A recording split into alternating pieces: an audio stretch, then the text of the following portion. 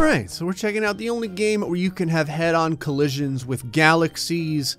It's Universe Sandbox 2. I don't even know why I'm hanging around with Venus. No one really likes Venus, and they're not the star of the show today. Today, we're actually going to be using Venus's more attractive and college-educated brother, the Earth. Universe Sandbox 2 is one of those games where either the game will eventually break or gravity will break if you do enough of something. And so today, I want to see how many Earths the sun can possibly support until either the game is completely unplayable or the gravity of all the Earths ends up screwing with each other, and then the entire galaxy probably ends up dying. All right, so here's Earth, home of Florida Man and a bunch of other people that aren't in the news as much. Now in the beginning, I think I'm gonna go ahead and put these Earths far enough apart so that, you know, they're not immediately destroying one another, because I'm hoping for at least 100 Earths. Oh, this is awesome. It's like a conveyor belt of Earths. This is very easy to do. Okay, so far we have 50 Earths. And you know what? Everything still works. I don't think anyone's killed each other yet. We even have a little bit of orbit left to use. I don't actually know how these two Earths got in line with one another. I feel like because, you know, whatever, I have like a little bit of a twitch or something like that if I click, that a bunch of the Earths are completely offline with one another. So it's almost like the NASCAR of the solar system. In the inside lane, the DuPont Earth takes the lead. All of the Earths are pretty much okay though. You've got like 16 degrees Celsius, like a 15 degrees Celsius over here. So they're all basically the same temperature. Everyone's still alive. And Florida Man can continue to kill his imaginary friend and then turn himself into the police. All right, since we have such a good margin of error right now, we can go ahead and go with 100 Earths. Okay, now things are getting a little bit closer. Oh, crap. Okay, so we have some problems. Right at about 66 Earths, we've already had our first two smash into one another. But you know, gravity is a good thing, so maybe they'll be all right. Come on, Earths.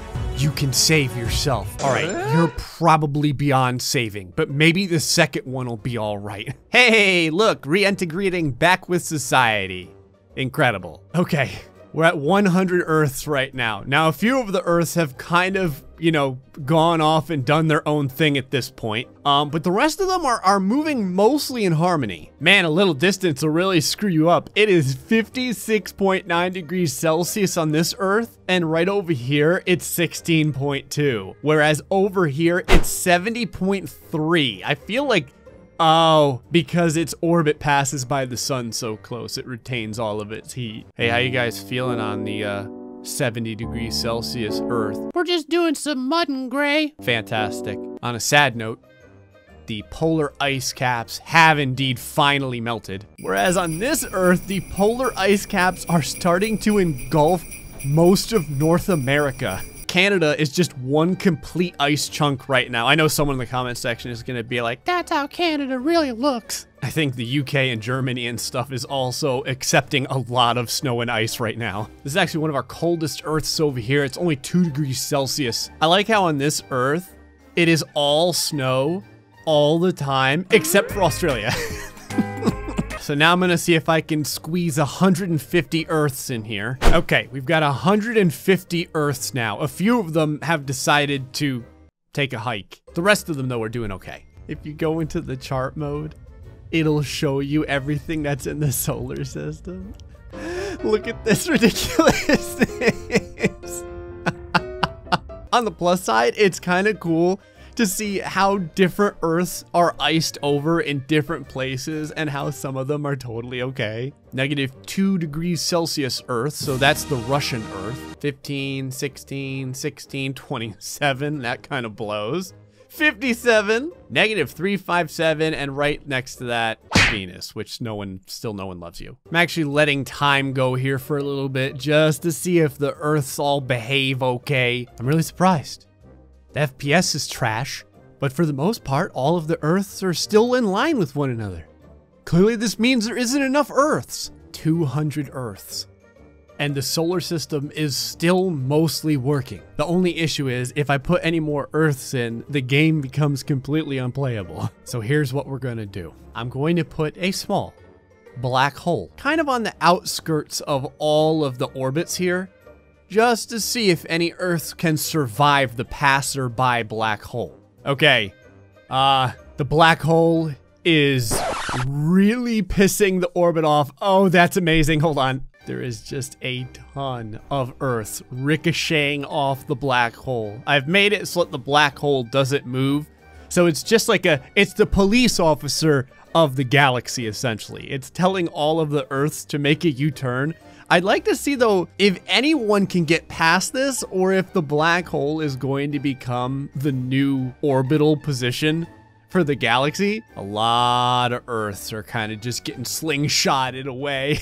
Go ahead and speed up time a little bit here. Some of the Earths are kind of looking like they may end up flying into the sun. Oh no! There it goes. There's so many trails. But when you turn the trails off, it just looks like a bunch of bees angrily flying around the hive. Okay, the black hole did its thing. I'm gonna get rid of it and see if any of the Earths can stabilize and remain inside of the habitable zone. The year is 2032. After the culling, a huge amount of Earths just went off into space. So these ones are all completely gone. But we do have multiples that are still within the solar system. 113 degrees Celsius. It's a little hot, even if you're from Florida. -43. That's probably a little cold, even if you're in Canada. This is interesting. This Earth ended up getting its orbit reversed. So it orbits this way around the sun now. This is interesting. We've got a couple of Earths that are coming in from outside of the solar system now, trying to rejoin. Yeah, see, the screw you Earth is nice half of the time, and then as it gets to this point of the orbit, it goes up to 54 degrees Celsius, and then as it goes out of the orbit, it goes down to about 35 degrees Celsius. Okay, I've got another idea of something I want to do here, and it should work a lot better than like slowing everything down to 2 FPS. I'm gonna put a ton of Earths in the sun's orbit again, but I'm going to have all the Earths also within each other's orbit. If that makes any sense, I'll show you. All right, so we got the sun. I'm gonna pick the habitable zone, add our first Earth.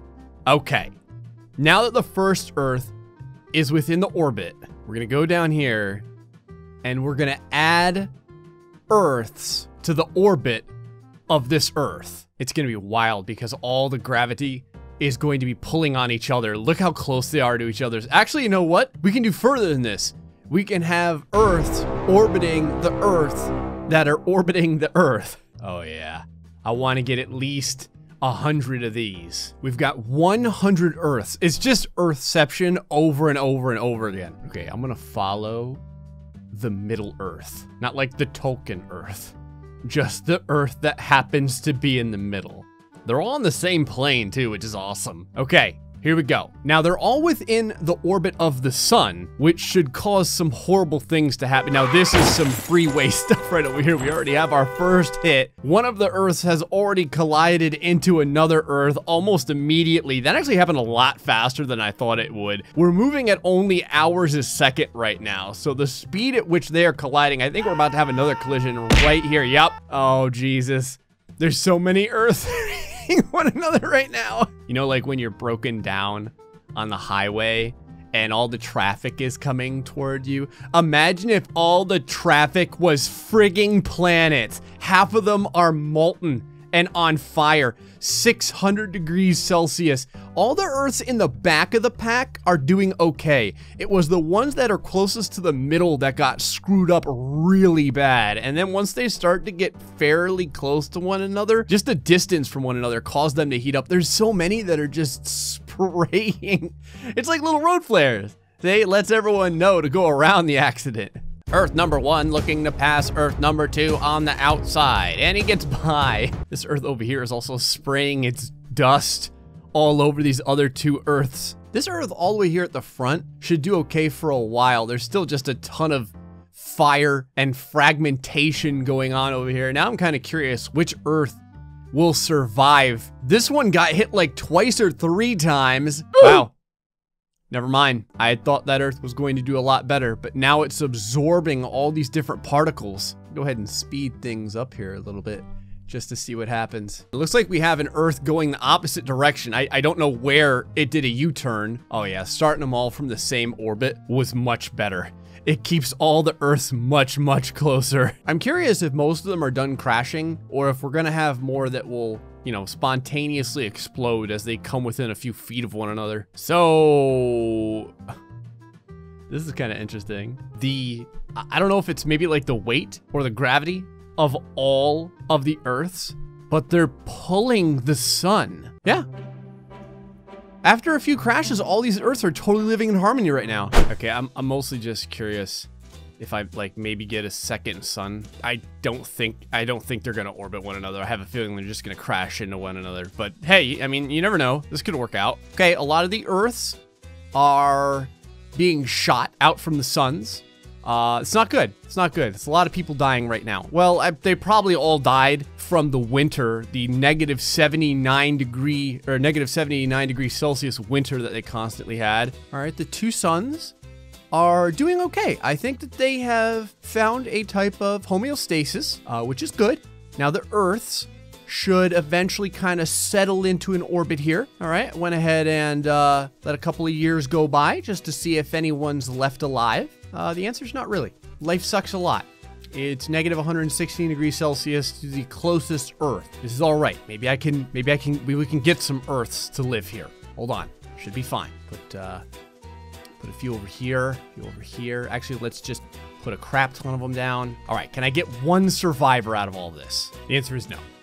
There's still some Earths that are kind of lingering around, but it's so cold that it'll turn your balls to iciclettes. All right, let me see who can survive the figure 8 solar system. We've got a really good looking Earth over here. It kind of passes, never mind. That was my go-to Earth. And then it got slingshotted out of the solar system. All right, this Earth is my new best Earth. I think this one's gonna make it. Look, it's doing it. Okay, right now, there is only one Earth left. It's this one. And I don't know if it's going to be able to survive this because it is, nope, right into the sun. Why, Earth? You were the chosen one. I had to take the trash out of the solar system there. I'm hoping I can get a couple of Earths that can do full figure 8s and survive. How about you? You're my test Earth. How you doing? Okay, not too bad. Problem is that the figure 8 starts to get a little wide, and when it starts getting wide like that, it starts getting closer and closer to the sun. Yep, that'll get you killed. All right, let's start farther away like this. How about like right in the middle, but a little bit further than the middle. Okay. One of the Earths just hit the sun and broke into a billion pieces. Oh, right on the edge like this. This one's lasted for 67 years. No, it's getting closer and closer to the sun. Come on, you can do it. More Earths. More Earths. One of these has to work. I'm just gonna try all the areas I can. It worked. I got 2 Earths that are doing figure 8s perfectly. It's been going on for 300 years and they're still alive. This Earth is 12 degrees Celsius. This one's negative 36. Well, the question was, how many Earths can the solar system support? In Universe Sandbox 2, about 200. Because after that point, you can't even play the game anymore. And hey, we even got some figure 8 Earths and they're doing pretty good. Hey folks, hope you enjoyed this episode of Universe Sandbox 2. Florida Man thanks you too. Until the next time, stay foxy and much love.